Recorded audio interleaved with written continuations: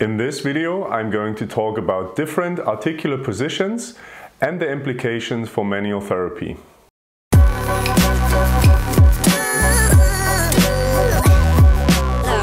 Get our very own assessment ebook and mobile app. Links are in the video description. Hi and welcome back to Physiotutors. For the rolling, gliding and spinning to occur, there must be adequate laxity of the capsule, ligaments and the other structures crossing the joint.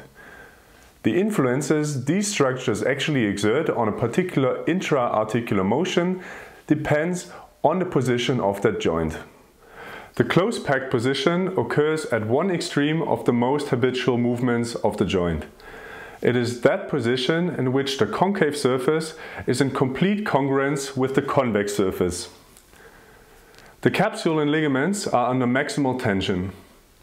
The joint surfaces are tightly compressed and the two bones of the articular unit cannot be separated by traction across the joint space. There's minimal room inside the joint and it's the joint's most stable position. The maximum loose packed position, abbreviated as MLPP, is the exact opposite of the close packed position. In this position, the joint is under the least of stress and the capsule is most relaxed.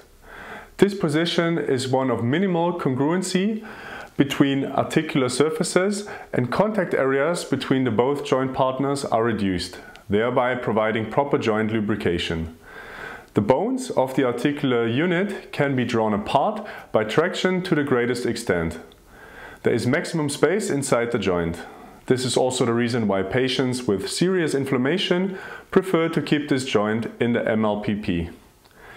Don't confuse the MLPP with the resting position, which refers to the position of the joint in which all muscles crossing over the joint are maximally relaxed.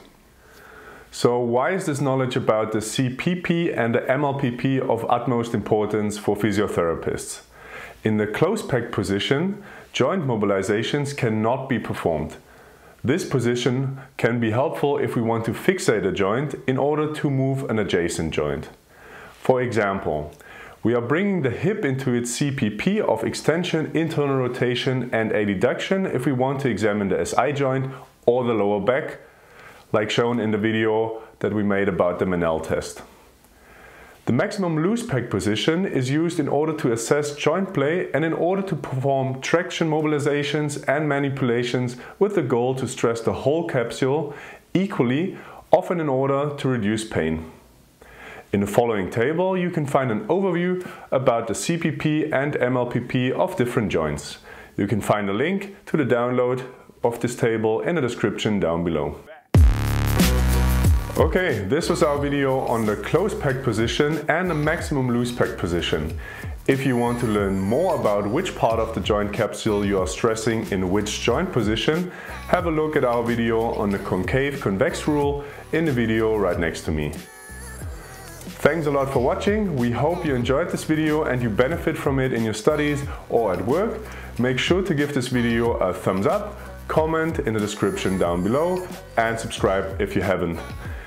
You can find more information about us on Facebook, Instagram and on physiotutors.com. This was Kai for Physiotutors. I'll see you in the next video. Bye.